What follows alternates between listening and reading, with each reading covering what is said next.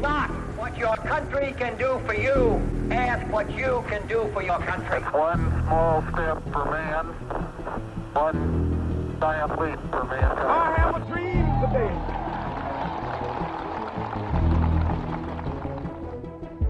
Greetings, citizens of the world. As big as we think we are, in truth our planet, with its vast resources and geological splendor, is but a pale blue dot in the magnificent ocean of wonder. We often forget how small we really are, how trivial our differences when put into context. With all our technological advances and feats of engineering, we have still yet to colonize other worlds, visit other star systems, or even discover other life beyond Earth in the universe.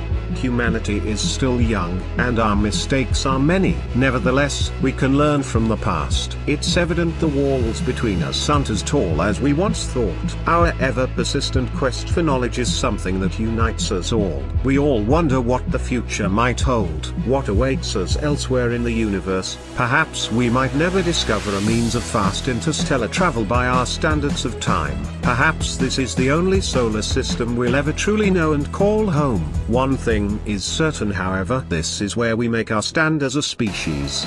For now at least, this is where we call home. Until we can discover a way to travel the stars and/or terraform other worlds, Earth is the only planet we know of capable of supporting human life. That fact serves as a reminder to us all, a realization that we are already unified through this planet we call home.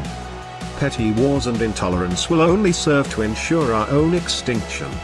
If we fail to accept and/or peacefully address our differences on Earth, we cannot hope to peacefully occupy celestial bodies elsewhere in the cosmos. With that being said, humanity is ready to make that next great leap. We have the power to unite today and make all those dreams of a better future a reality. Perhaps peace begins where we all began, in the stars. We are anonymous, we are legion, united as one, divided by zero. We can forgive, though we do not forget. Expect us.